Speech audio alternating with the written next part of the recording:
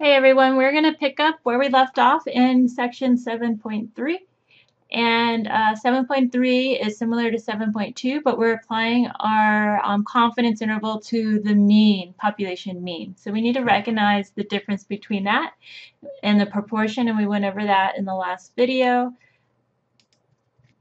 And we talked a little bit about this formula right here, which we're going to use to calculate a confidence interval for the mean, but we haven't applied it yet. So we're going to use the t-distribution to get our critical value, which is this t right here with the funny notation that the book uses. Just like we did for the z, but we're going to use the t-table, or you can use your calculator function. All right, so this is about where we left off at this example on page 61. So a study of length of time that students required to earn a bachelor's degree. There were 80 students at randomly selected, and the average of the sample was 4.8. So that means that our x bar then is 4.8.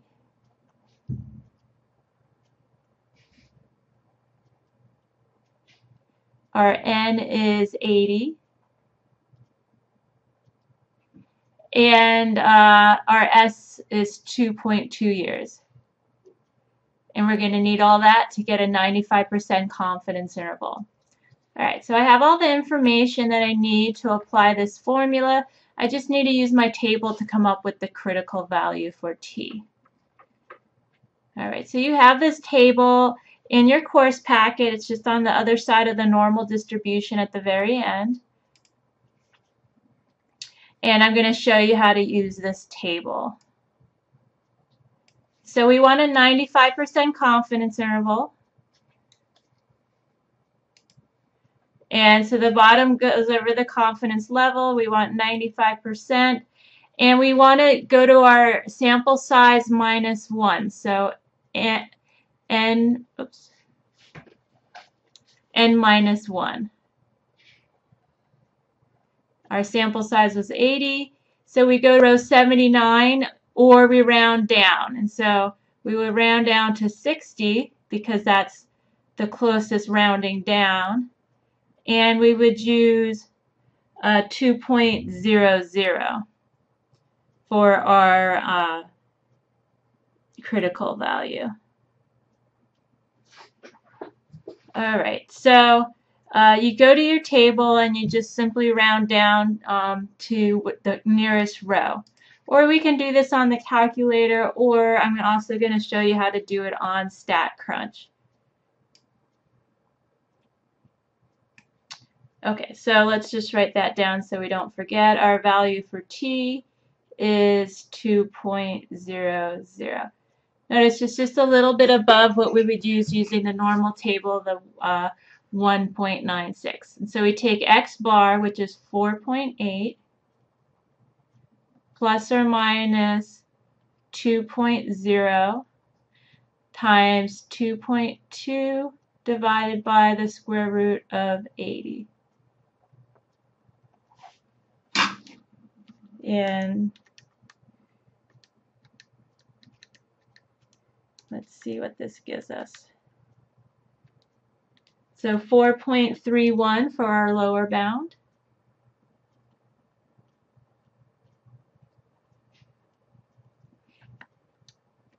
And for our upper bound, we get 5.29.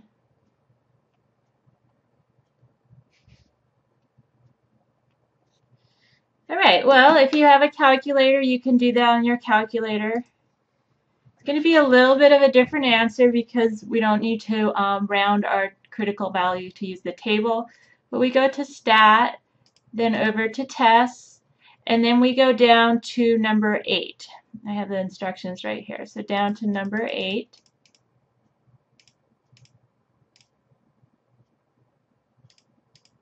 Where it says T interval. Hit Enter. And we're just going to use summary statistics. So you go to Stat. And then we enter our information. So X bar is the sample mean. 2.2 is the standard deviation. Our sample size was 80. And then our confidence interval is 95, so I'm going to leave that alone. And then I just hit enter. Okay, so here's my confidence interval, 4.31 up to 5.29. So I got the same answer. And if you don't have a calculator, we can do this really easily on StatCrunch. Once you open StatCrunch, these instructions are in your course packet. You can go to Stat, then T-Statistic, one sample with data. Okay, so if you want to use StatCrunch, rather than calculating those numbers, I'm sorry, not with data, with summary. So go ahead and write this down, T-Stat to T-Statistic, one sample, then with summary. And then after that, it's real easy. Just enter the information it asks for. So the sample mean was 4.8. The standard deviation was 2.2. And then the sample size was 80. And that's all there is to it. I just hit next. Well, that's not all there is to it. I hit next, and then I hit confidence level or confidence interval, and I just need to adjust this to whatever we want. And since it's already 95, I just hit calculate.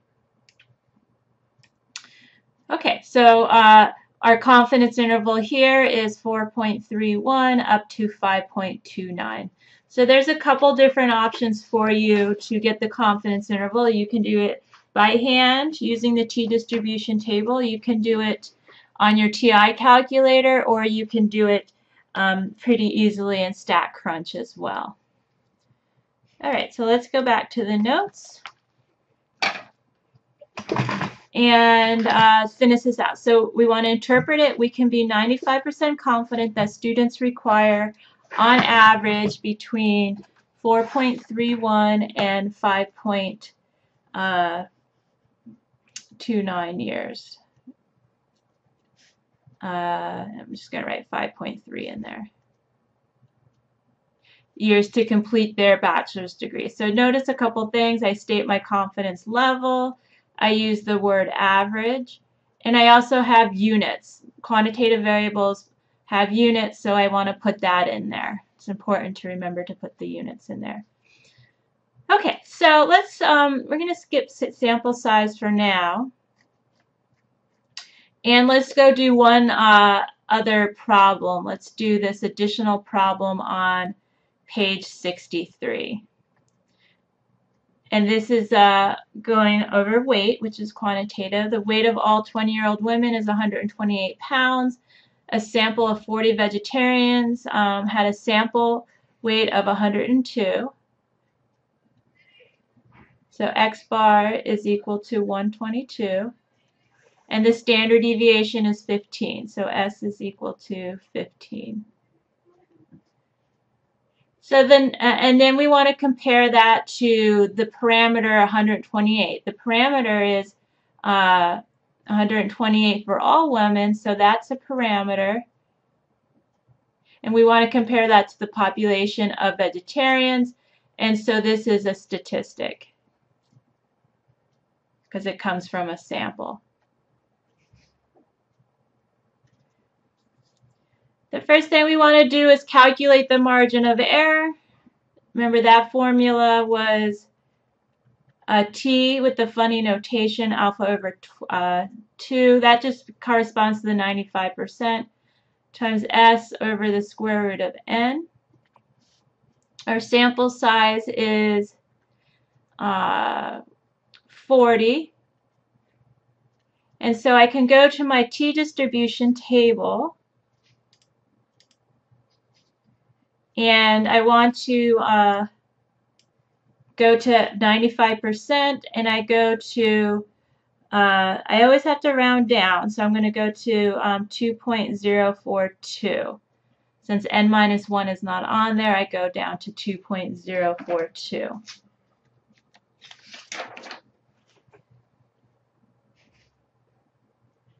All right, so let's go back to the problem here. And all right, so we have enough information to do that. So 2.042 times S, which is 15, divided by the square root of 40. Oops. And that's an equal sign. And so I take 2.042 times 15 divided by square root of 40. And that gives me 4.84. I'm just going to round to 4.8. All right, so that's the margin of error. Now we can easily calculate the confidence interval. We would take x bar plus or minus this formula here, since that's our margin of error. So x bar is 122 plus or minus 4.8.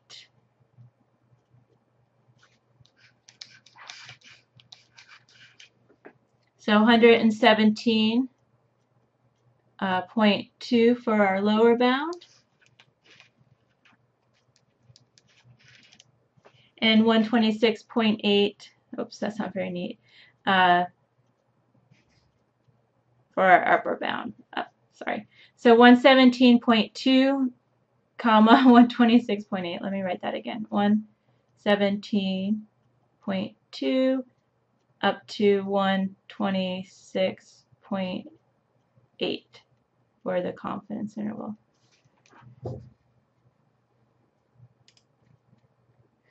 All right, let me just show you real quick on the calculator. I go to Stat, then Test, then I go down to 8.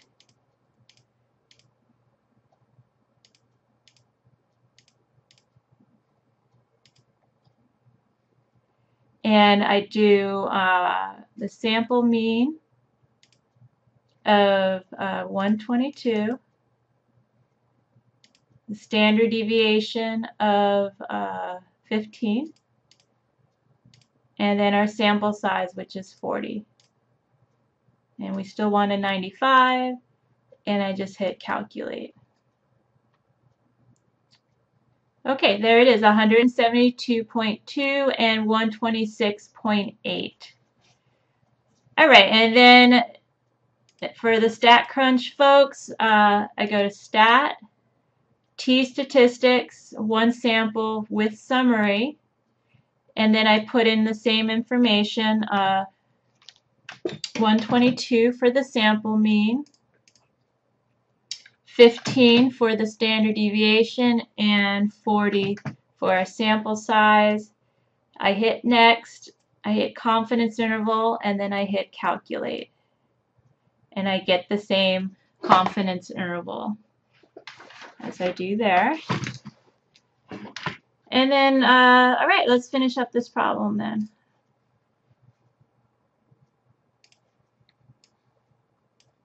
So we can be 95% confident that on average, vegetarians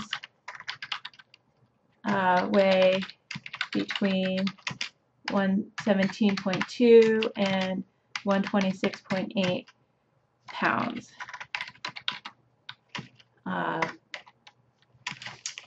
This is less than the average for all women, and that was 128. Oops. I can't get back there, but so we can be 95% confident that on average vegetarians weigh, that should be weigh, between 172.2 and 126.8 pounds, and that's less than the average for all 20-year-old women, which was 128. All right, there you guys go. Have a good one.